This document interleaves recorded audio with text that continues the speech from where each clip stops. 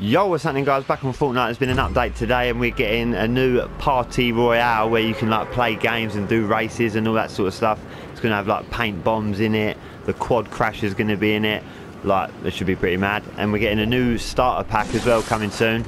Like a little skin pack with some V-Bucks, probably be like $3.99, $5. What else? There's loads and loads of new skins been added to the game. Remember to use the code TAKING34. And Risky Reels has been blacked out as well for some reason. So I don't know if something's going to change here. If it is, it'll probably be tomorrow. It all looks the same at the moment.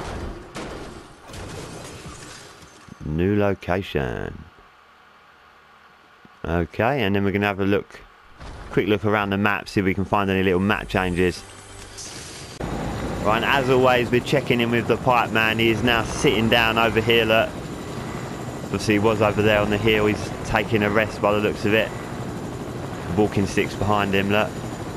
And he's looking, I don't know what he's looking at. Leave a comment on what you guys think. We'll keep an eye on him, see what he does next.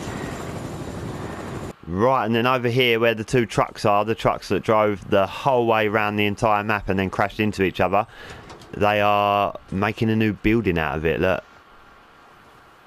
Out of all the pallets. Pretty cool little map change. Good stuff. We'll keep an eye on this. See what happens next. Right, and then over here, obviously, all the Travis Scott stuff's been removed. All the heads are gone. The stage is gone from that crazy event.